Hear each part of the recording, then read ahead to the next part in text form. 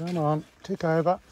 Around 10 years ago, Michael Whitty was going through hard times, dealing with being homeless and sleeping rough through the Welsh winter. He then rediscovered his grandfather's 1916 war diary, which helped spark the idea to go on the global bike trip. After that, the Australian began his adventure in November of 2015 and says he will wrap up his expedition by August of 2045. I hope to still be alive at 80. So if I wasn't doing this, you have to fill your time doing something.